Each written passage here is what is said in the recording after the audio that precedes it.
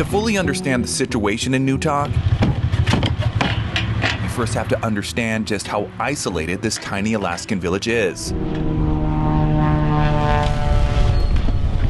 And what it takes to get there. Bush, Alaska, everything's flown in. That includes visitors. There's 4 exits, 2 in the front, 2 in the back. Flown in on small charter planes like this. Over land that's slowly disappearing.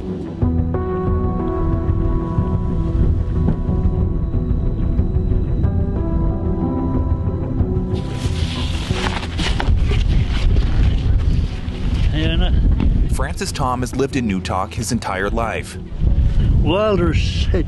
After years of erosion, Scary. This is all the land left that separates some houses from the nearest river.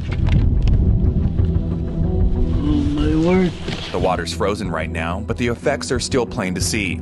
10 years ago, what was this like? 10 years ago, we had land. We had more land over here. And then you see this river over here, that wasn't right there, and then the erosion made a river. A river that's washing away so much shoreline, experts say the land is no longer safe to live on.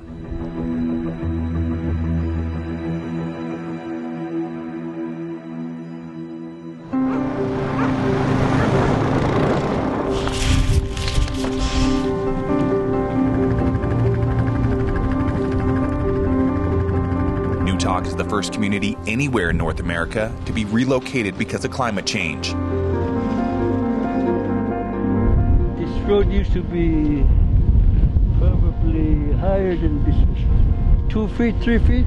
Thawing permafrost beneath the soil and hundreds of coastal storms through the years have worn away the land. For more than a decade, village leaders have been fighting for millions of dollars in federal support to move families off this sinking land and across the river to a new village being built on more stable soil. Within the next 5-10 years, we will see big changes there. Martin Stufer is a climatologist with the Alaska Climate Research Center in Fairbanks. His team has had their eyes on the situation in Newtok for several years. Stufer says the biggest problem exists just south of the village, in the waters off the Bering Sea. If the sea is not ice-covered during main parts of winter, the atmosphere, the overlying atmosphere is way warmer than normal, so we see extreme warmer temperatures, and that affects the whole weather and climate in the area. Translation: underneath all the ice and snow covering this village, Newtok is feeling the effects of a dangerous warm-up at sea.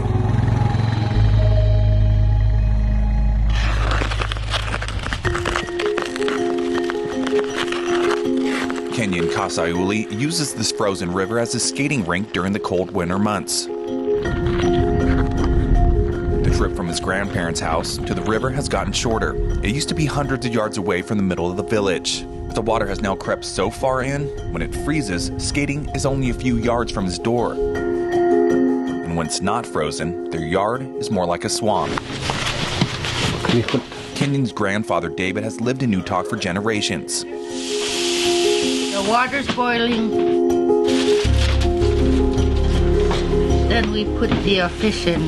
Last year, the softening soil caused the foundation of his house to buckle. I didn't think much about it because I had gotten used to the house shaking so much that I didn't realize when it was going to fall after it hit the ground and then made a loud bang. What do you have to say to people who don't believe climate change is real?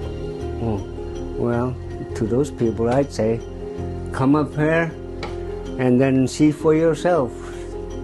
See what you think. It used to be way much more further. Now it's like closer this year. Taking in what's left of Newtok, Francis thinks leaving the sinking land might be good for his community. I'll be so happy if we move. Why is that? Because it's a better place over where we're moving. And while the people of Newtok might be moving, he says they will not be abandoning what's most important, their culture. No, we're going to live with our culture. We're going to stay with our culture.